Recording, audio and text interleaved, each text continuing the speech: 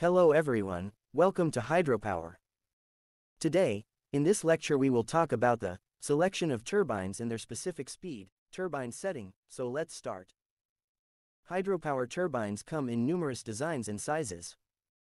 A thorough assessment of the site's characteristics, such as head and flow rate, is the first step in selecting the most efficient hydropower turbines. The energy requirement is also an important aspect in determining the capacity of the turbine. Types of hydropower turbines: Pelton turbines. These turbines are perfect for sites with high head or vertical drop of water. They use high-velocity jets of water to rotate the turbine. Francis turbines. Francis turbines are ideal for moderate head sites with moderate flow rates. They have both radial and axial flow components, making them versatile. Kaplan turbines. Kaplan turbines are designed for low-head sites with high flow rates, like river run of river projects. Their adjustable blades help optimize performance. Bulb turbines. Bulb turbines are compact and used specifically in low-head sites, particularly for tidal power applications. They are designed to be submerged in water. Specific speed of hydropower turbines. What is specific speed? Specific speed defines a turbine's design and performance and is defined as the speed a similar turbine would operate to develop 1 unit of power with 1 unit of head. Low and high specific speeds. Turbines with low specific speed occur in high head and low flow conditions. On the other hand, high specific speed turbines are suited to low head and high flow conditions. The appropriate specific speed for a site maximizes energy conversion efficiency. Selecting a turbine with suitable specific speed. Matching a turbine's specific speed with the head and flow conditions of a site is essential to achieving maximum efficiency. The importance of specific speed in hydropower turbine selection. Specific speed plays a critical role in selecting the most suitable hydropower turbine for a site. Selecting the right turbine helps ensure maximum efficiency and energy conversion, which leads to the most cost-effective hydropower generation. Optimizing hydropower turbine performance. Setting automation and control systems. Modern hydropower plants use automation and control systems to adjust turbine settings in real time. This allows precise control and optimization of performance despite changes in operating conditions. Turbine setting. The process of adjusting the turbine's components, such as blades, nozzles, or guide vanes, to optimize its performance is called the turbine setting.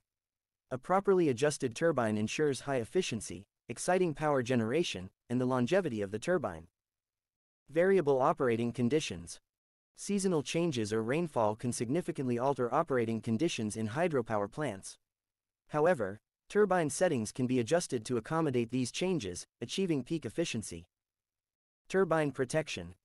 Appropriate turbine settings protect a turbine from excessive flow or sudden changes in head, ensuring its safety and longevity.